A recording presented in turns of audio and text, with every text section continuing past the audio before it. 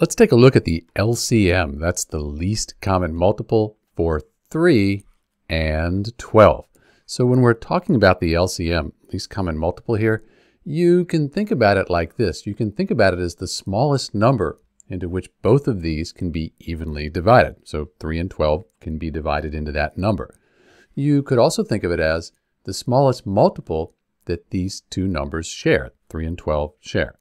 So either way, that's what we're trying to find, the least common multiple here. And I like to start with the bigger number. Let's list the multiples of 12. So 12, and then 12 plus 12 is 24. 24 plus 12 is 36. But I can already see that 3, that goes into 12. So that's why I like to start with the bigger number. So we can list the multiples of 3. So you could say 3 plus 3 is 6. 6 plus 3 is 9. 9 plus 3 is 12. And there it is. This is the multiple here of 3 and 12 that is in common to those numbers, least common multiple. You could have said 1 times 3 is 3, 2 times 3 is 6, 3 times 3 is 9, and so on.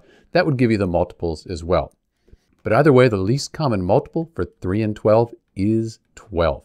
You could figure this out using prime factorization. That would work too, but with smaller numbers like this, it's a pretty good method. This is Dr. B. Thanks for watching.